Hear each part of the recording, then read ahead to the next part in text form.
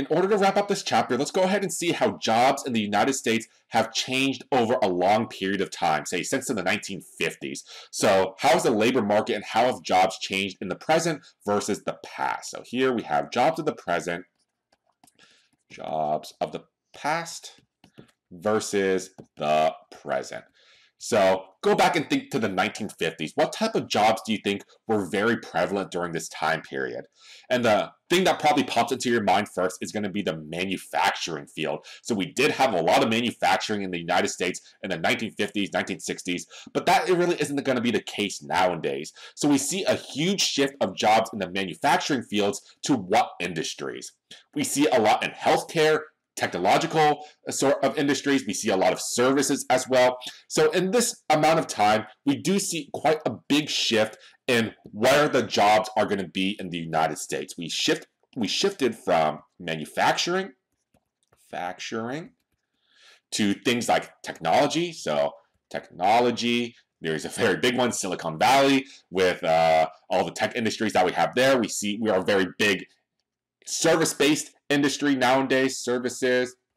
So a very big shift from manufacturing to technology and services, and also the healthcare, as we've said before. So with all of this, we do notice that the United States, the jobs of the past, say in the 1950s, are vastly different to the jobs that we have right now. We're very reliant on humans. So we're very reliant on the technology that we want to invent, and we're also very reliant on things that we have to deal with our hands in terms of services.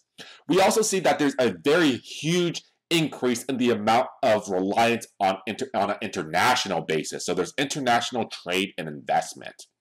So international trade and investment.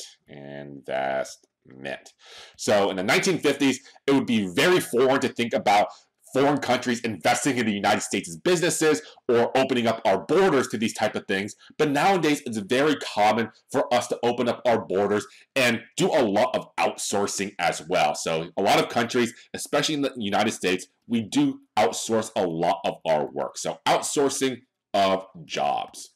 So what exactly is outsourcing? It's just outsourcing, saying that here in the United States, our workers have a very high labor cost. We need to pay them quite a high wage, but over abroad, we can pay workers to do the same exact job in international countries on a much lower cost basis. So what type of jobs do we tend to outsource here in the United States? We tend to outsource jobs in industries that require a lot of labor. So outsourcing of jobs in industries that require a lot of labor,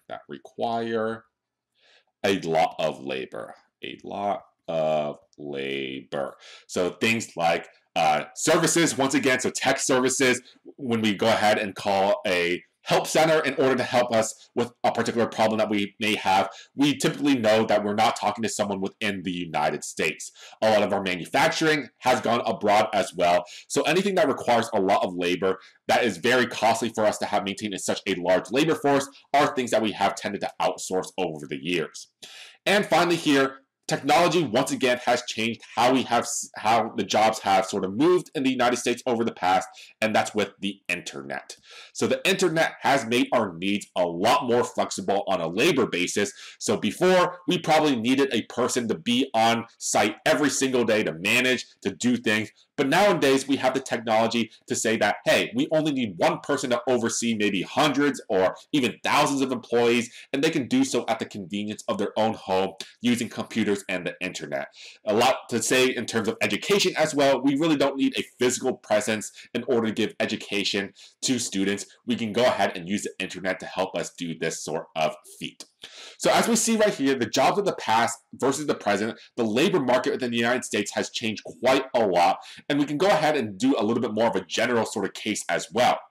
So we notice that there's a lot more women in the labor force nowadays, whereas before, very few women were in the labor force. They were seen as the homemakers, and basically had to take care of the household sort of chores. But nowadays, we do see a lot more women in all different fields within the labor force. We see them as truck drivers, we see them as doctors, we see them in all fields, and that's just a really good thing for any country to have that type of diversity and to open up all the industries and jobs to both genders. We also notice that in terms of the makeup of who does the jobs, we notice that in terms of families, they are more two-earner households rather than one-earner households that we had previously in the past. So before, we typically relied on just one person, typically the man, the head of household, to bring income for the entire family. But we do notice that with more people in the labor force looking for jobs, we now see that households typically have two head of households, both of them having a job and earning some type of income in order to supplement their family.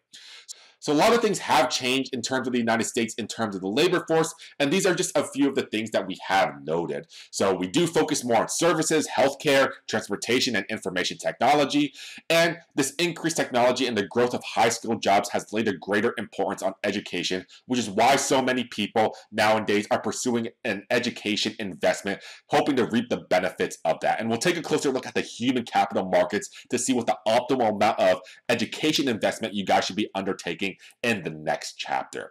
So this entire chapter was devoted towards the labor markets, and we did quite a bit of work taking a look at the supply of labor, the demand for labor, and seeing exactly how many workers is going to be optimal for any firm to hire. Then we got a little bit more into the idea of economic discrimination, taking a look at the two different theories of economic discrimination and seeing why some individuals may be earning more or less than other people, even though they may complete the same exact task or job.